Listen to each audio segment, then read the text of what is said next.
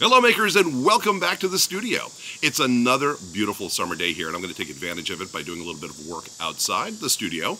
And we're going to be working on our easel project again this week. Now, if you're not familiar with the easel project or you've missed the earlier videos, I will put the links in the description below so you can take a peek at those. But basically what we're doing is we're building a brand new artistic easel using relatively inexpensive parts. We're doing this all on the cheap, and I'm going to show you today how we can take our frame, the frame we're going to wrap our canvas in, and bring it to the next level. So let's take a look at what we're talking about today. Now, as you may recall, last week we focused on creating the frame that is going to be holding our canvas. And this frame is mounted currently on the easel that we created 2 weeks ago. And the advantage of this easel is that it allows us very easily with this sliding board in the front to be able to adjust our frame up and down and make it easier for us when we're painting a project to be able to reach different parts of the canvas without getting on our knees or sitting on the floor, etc. Now, what I want to focus on today is the construction of the frame itself. And I want to talk about how we're going to enhance this frame a little bit today to make it really useful for what we need to do. So let's take a look at that now. Now, when the frame is taken off of the easel, and by the way, these frames can be different sizes. The one we have on the table right now here is 3 feet by 4 feet long, and you can adjust the size of the frame to be anything you want. Over here, I have another frame, which is my 5 foot by 5 foot frame, and it works fine. I do want to point out a couple of things about these frames. First of all, the larger they get, you are going to need to have some sort of crossbar just to support it. And if you can see in here, what we've simply done is I've come in, I've taken this thing and I've just tied it in. I glued it in and stapled it in the corners there just to give it a little bit more stability. Same thing down here. And it just makes it a lot easier for when we wrap canvas around this whole thing, for it not to warp. That's what we don't want that to happen. And with the smaller, relatively speaking, 3 by 4 is still fairly large as a painting, we also have a single cross piece that we can work with here. And again, as we covered last week, when we build this, it's really just mitered 45-degree angles. We glue them together, we put some staples in there, and it doesn't have to look great. No one is ever going to see the frame. Really what it's going to come down to is how we use the frame. Now in this instance, I'm looking at the front of the frame, and we have here, as I mentioned, I have a beveled edge. I'll get down here so you can see it a little bit better. But the beveled edge just allows me, when I wrap the canvas is only really touching this ridge here, and the rest of the time it's actually suspended over air, right? We don't want to have it mounted flush up against the wood if we can help it, because that means that edge, when we paint it, we're going to see a hard line wherever the wood is behind the canvas. Not necessarily what we want to be able to do.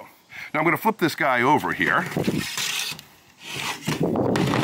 And one of the things we were talking about last week is we needed to find a way to mount this to the easel itself. So by putting in these, basically these screw mounts, right, allows us to take thumb bolts, and I'll show you what this looks like in just a moment. It allows us to set this up so now we have something to screw into from our easel and to hold this particular frame in place. And I have one, of course, at either end, and you'll have to measure things out carefully to make sure that when you drill through your backing board on the easel, you're going into the right place.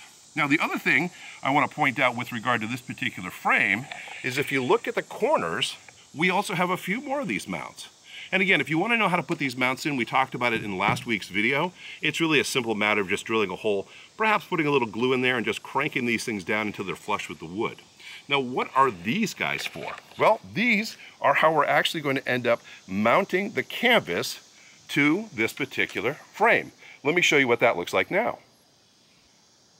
Now, as we're working at mounting things, we're using these thumb bolts. And a thumb bolt basically is just a plastic handle. In this case, it's on a threaded piece of 1/4 inch thread, right? It just allows us something, and we can crank this in. And we push these longer ones through. These are about 2.5 inches. And these can be pushed through the back of the easel, so they will lock into our frame and allow us to tighten it down.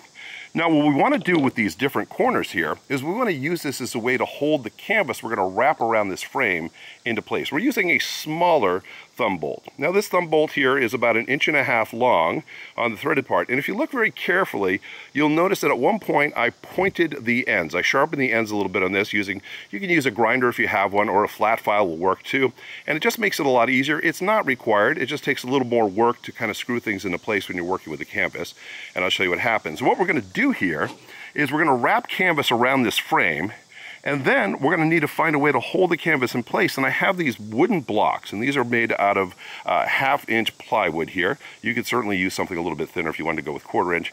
I went with this, and it's approximately 2 inches by 4 inches on a side. And what we can do here now is we just mount this over the hole, and then using our thumb bolt, we can screw in, and we can crank down on that, and we'll be able to create basically a pinch point, so when the canvas is there, it won't come out. Now, if you've never worked with canvas before, let me talk to you a little bit about that now. Now, when you're creating your own canvas for painting, oftentimes it comes in a roll like this. Sometimes you can buy it by the yard, almost like you would if you were buying fabric in a fabric store, depending on what your needs are. Now, there are different gauges, if you will, of this canvas. Basically means a thicker weave. Some are much thinner. This is kind of a medium. You can find some that are a little bit heavier. And again, sometimes it can be the outcome of the artwork you're trying to put onto it, how much paint you're using, etc. In this case, I have the leftovers of a roll here. And what I want to be able to do is just get this off. It's going to be like a little bit like working with a bed sheet here. But this should be enough for me to wrap around my frame, and we can get started. I'm going to show you how we can use this and tighten it up and make this into a surface that we can do some painting on. Now, what I've done in this instance is I've just taken my canvas and I've laid it down on the table that I'm using. It's kind of looks a little bit like a tablecloth at this point. And what I want to do next is I want to grab my frame, and I want to put the frame so that it's basically face down. So here we are. And what I want to be able to see, of course, is that the canvas is going to wrap around this different frame, but I want to have my mounts on the back where we can see it. Of course, make sure this is long enough. It should be just fine. So what I need to do now is I need to start to wrap this almost like I were wrapping a present by bringing the canvas up and over. And I'm going to talk about using these different elements, right? We'll put these blocks into place, and we'll talk about how we can use this to crank things down. All right, I've been able to take the canvas and wrap it up over the sides, and just as a stroke of luck, the amount of canvas I had left on that roll was just perfect for what we're doing here. As you can see, we folded it over here, and what I want to do now is I want to make sure that once I have it folded and put into place here, it doesn't come undone. So I'm going to take one of my blocks here, and again, I'm generally starting and working this through to begin with. I have my thumb bolt going through the board, and I may back it off a little bit. What I need to do now is, feeling with my finger, I want to be able to feel where that screw mount is, and I want to make a connection. And again, one of the reasons that I pointed these is because it has to pierce this, this canvas as it's going down through. It's much harder when it's a blunt end. You can do it after a little bit of work. But by coming in here and cranking down on this thing, what I'm doing is I'm now pushing the threaded elements into the mount, and it's getting a little tight there, and there we go. So now, this section of the canvas is kind of tight and in place. I'm going to do the same thing a little bit further down here. Again, it doesn't have to be perfect to begin with. We'll tighten this up as we go on. There we are. And our mount is right about here. So let's just make sure we're screwing in the right place, otherwise we waste a lot of time. There we go. Looks like I found that. Now over here on the other side, what I'm going to do is I'm just going to take my canvas, I'm going to give it a tug, and it doesn't have to be too tight. I'm going to show you how we're going to tighten this up over time. I just want to make sure that when we get started here, it's going to be relatively easy to just have a nice even wrap. And again, I'm going to come in here, eyeball where that mount is, and let's see if I can get that bolt in the right place. And crank that puppy down.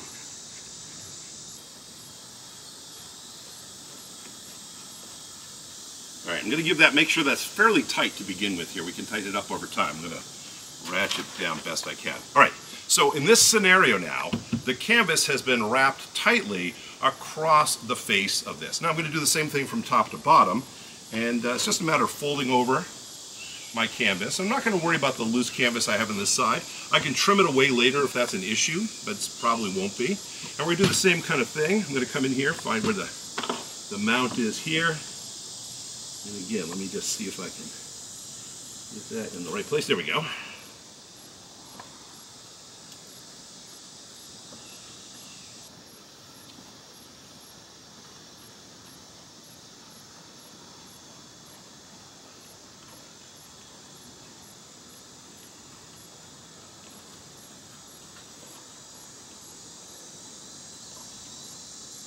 All right, now let's take a look at our canvas now that we have it mounted.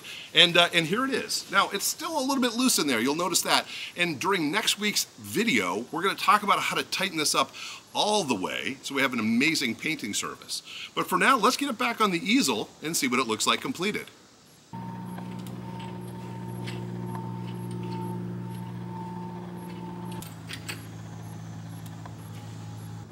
Now, once again, it doesn't look like an awful lot when we get it back on, but we do have our canvas wrapped around our frame, and that's such an important part of this. And what's going to happen, of course, with this and the importance of this structure is that we're creating a reusable frame. All I need to be able to do is wrap canvas around it when I want to paint something, and when I'm done with the painting, instead of having it already on its own frame, which has to be stored somewhere, and unless you live in a warehouse, and I don't, it's really hard to have a lot of framed paintings lying around the house. So in this scenario, what I can do now is I can use this 3x4 foot frame anytime I want to make a 3x4 foot painting. And when I'm done, I simply undo the blocks in the back, take the canvas off, roll it up, and I can store it that way. That way I can store it either flat or in rolls, and I can store lots and lots of my artwork until somebody comes along and buys it. Anyway, that is the plan. So next week, what we're going to look at is how do we get past this point here? We're going to go back into the studio and we're going to talk about how we're going to lay down some gesso on our canvas. It will tighten everything up, and it will also allow us to be able to have a foundation to start creating our amazing artwork. So hopefully you enjoyed this session. And again, it's kind of fun being outside for a little bit here, I'm not going to lie, but it's good to be with you any week. And by the way, if you're enjoying what we're seeing here in this series, and you're not yet a subscriber, of course we encourage you to subscribe. Hit that button down below. And if you hit that like button, it really helps us with the algorithm at YouTube. They say, hey, people really like this guy's stuff. Let's show it to more people. I like that. Hopefully you will as well. Anyway, that's what I have for you this week. Thanks so much for stopping by. I'll see you next time.